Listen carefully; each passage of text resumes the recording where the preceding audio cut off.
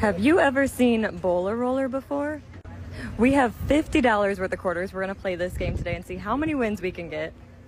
How you play this is you put 1 quarter in, you get 1 roll per quarter.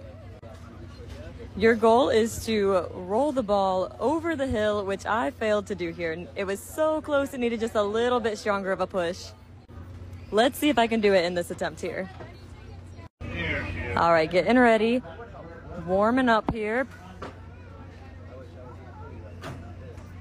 Oh, too hard of a push on that one. So you see how it rolled back over the hill at me? That is not a win. Our goal is to roll the ball over the hill, but get it to rest in the little divot at the end, like it's about to do here. Let's go, getting my first win right there.